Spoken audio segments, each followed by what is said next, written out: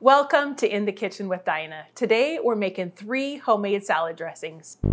Someone's in the kitchen with Dinah. Someone's in the kitchen, I know. Someone's in the kitchen with Dinah. Gonna taste good, I know. Well, thanks to a viewer's request of asking for some scratch homemade dressings for your salads, I thought I'd share 3 with you today. I've already brought you poppy seed, which the link is right up here. That one is still in my fridge and it's still delicious. All of these are pretty much pantry ingredients or things that you would have on hand, and they're not full of any weird preservatives and anything else. So Shannon, this one's for you. I hope you're watching and enjoy all of these. And in the description below, I will have all of the recipes as I always do. So let's get started. So I always have just a jar here, and that's what I mix most of my dressings in. This one starts out with a 1/4 cup of sour cream. And this is the ranch. I don't know if I said that. So we're starting with ranch. So we got a 1/4 cup of sour cream.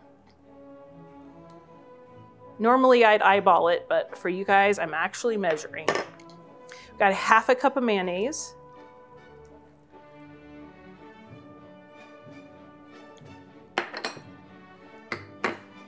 We have a 1/2 cup of buttermilk. And this is one instance where you really want the buttermilk because it is called buttermilk ranch. It is super delicious. We have a teaspoon of Worcestershire sauce.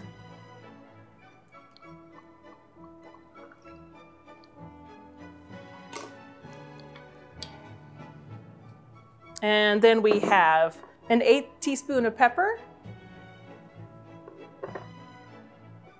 An 1/8 teaspoon of salt. We have a 1/2 teaspoon of dried parsley. A 1/2 teaspoon of garlic powder.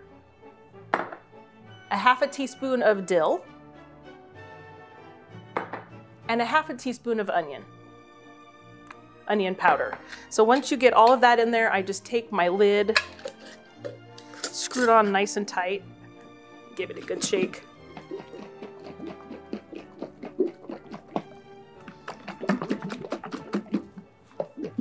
Is Mama making something? You have to come see what's going on. What's she doing? All right. And that is it. It's nice and creamy. It's great for veggies. You can throw it on a salad. You can put it on your pizza. So that's it. You can just keep it in the fridge, and that is ranch dressing. So our next dressing is just a basic vinaigrette. I used this one when I catered weddings, and it was a huge hit. Everybody was talking about it. I did a pasta bar and had this on the salad to go with it, and it was so delicious. It's super easy. There's 5 ingredients. So I've got my jar again. I've got a 1/2 cup of oil, and I'm just using a light olive oil. Got a 1/2 cup of red wine vinegar.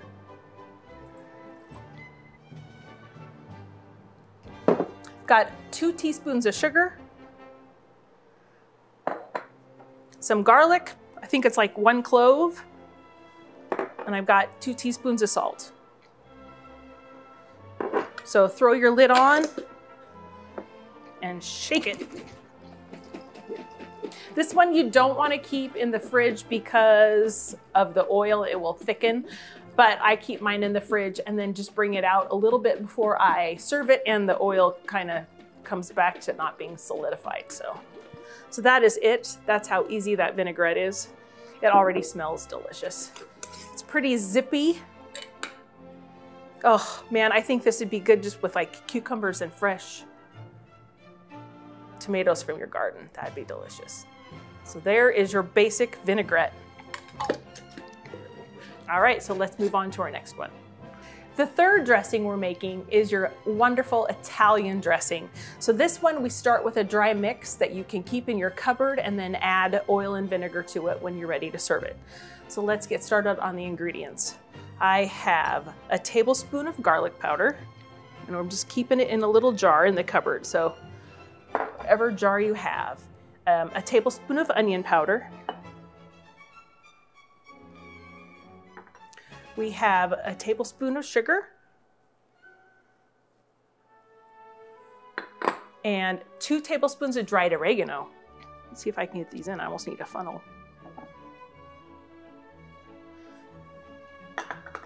We have a teaspoon of black pepper. We have a 1/4 teaspoon, it's such a tiny bit of thyme, dried thyme. We have a teaspoon of basil. We have a tablespoon of dried parsley. Gives us some nice green color. And we have a 1/4 teaspoon of celery salt. A little bit of that makes a big difference, let me tell you. And then we have 2 tablespoons of salt. So there's that. And I'm just gonna use the back of my measuring and just stir it up here. So if you've got any recipes that always call for the Italian dressing, you can use this too. So mix this up, stick it in your cupboard, and you've got Italian seasoning ready for that. So now let's turn it into dressing. So I've got my little jar again, and now I've got a 1/4 cup of white vinegar. Then I've got 2/3 of a cup of oil again.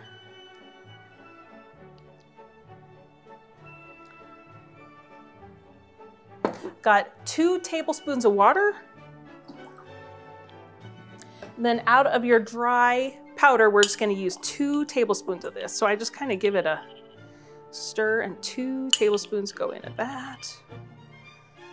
So this you can just keep in your cupboard and write on there what you need, a 1/4 cup of vinegar and 2/3 cup of oil, and then your water, and I just keep it in my cupboard like that. So I've got it all right here. This is super easy. This also makes a great meat marinade. So then we're just gonna shake this up. And in about 3 minutes, you got homemade Italian dressing. It is delicious.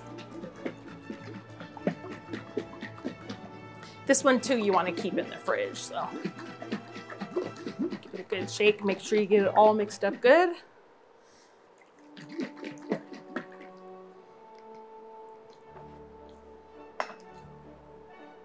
Now I got this on so tight I can't get it off, okay.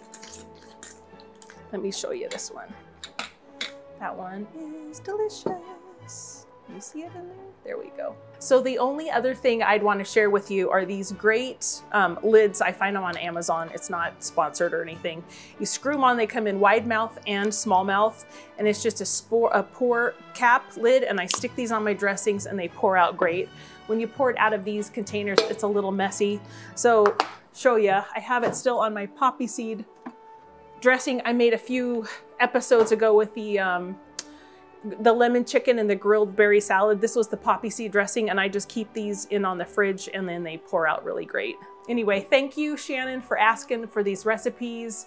They've been on my to-do list as far as videos go, so I hope you guys enjoy these and make these. Tell me, what is your favorite dressing to put on your salads? Because I always find it interesting if people like Italian over a vinaigrette versus ranch. Thank you so much for joining me today in my kitchen. I hope you give me a thumbs up, subscribe, and comment. Don't forget to turn on the bell for notifications, and we'll see you on the next episode. Oh, and I'm on. You are, we're going. Awesome. Be sure not to touch here a lot today. Try not to. That was yeah, seriously. Like just, this? Yeah, and bring it into the camera if you want. You know, you can bring it up. Whoa! Can I have my... Then there, she dumped it out on the thing. This one, so many people commented when I made it for the wedding. To have all natural ingredients and no preservatives, and know that you're not going to put bellyache out of it. Italiano, Gonna taste good, I know.